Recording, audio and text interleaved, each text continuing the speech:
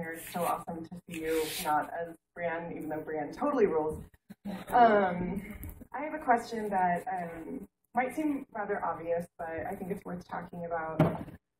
As far as an actress portraying a role like Brienne, how do you feel that, like, how important do you feel that is, as far as young women everywhere who love the show, and, you know, as far as portraying a role that can influence young women in maybe a more positive way? And there's a lot of, like, strong feminist roles in Game of Thrones. So how do you feel about that? And do you, like, does it feel like an honor, or, like, is it important to you?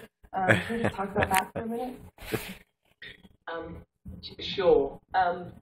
As I said before, and I've said in interviews in the past, it is a privilege to be able to play this part, because I do feel that the character that has been created by George and has been brought to our screens by Dan and David is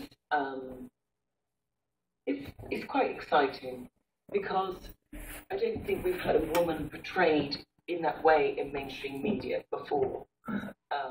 At least not one that so many people have connected to. And just when I read the part, I just felt really excited and happy, because I felt that for once, as an actor, there might be a job that it could be that that I could be right for, that I wouldn't be not pretty enough for, that I would be, that I would be right for, because it wasn't about a homogenized idea of what women should be, or what a woman should be. It was embracing a woman that was outside the conventions of what we perceive as attractive. And I can't, I'm not eloquent enough, and I don't have the words to convey how happy and how revolutionary it feels in my life to be part of this show that has all these incredible, positive female characters that we watch, and we don't feel hit over the head by a message. Right. We don't feel like we're being dictated to. We're just in love with people. On the show, there's not a delineation between that is a man and that is a woman. There are these phenomenal characters, and I think that it makes us embrace the wide spectrum of humanity. We're not, it doesn't matter whether it's not about person being good or bad, because those delineations are not so clear in Game of Thrones.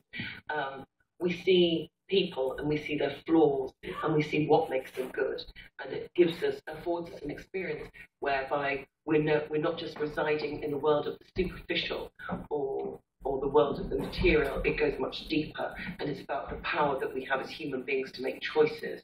And yeah, I don't have the words to convey how happy and how excited and how honoured I feel that this time has coincided with me being here and being able to be a part of this amazing thing. And I really, really hope that going forward, young women will see these roles and see what's afforded for them, and the possibilities in life are greater, and that perhaps through the medium of this TV show that people love, that so many people seem to be watching, perhaps there will be a growth in global consciousness regarding the way in which we view each other, being a bit kinder to each other, and that there will be a greater equality between men and women. And do you know what? Just maybe it might happen.